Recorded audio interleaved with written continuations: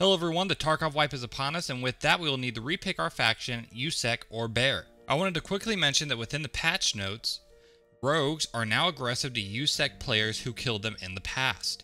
Hopefully this will bring more bears to Tarkov, and there's rumors that one of the bears' voice lines will be broken English, which is super cool. Anyways, thanks for watching. I hope this was helpful. Please let me know in the comments below what faction you guys are going to be going, USEC or Bear, and as always, follow for more.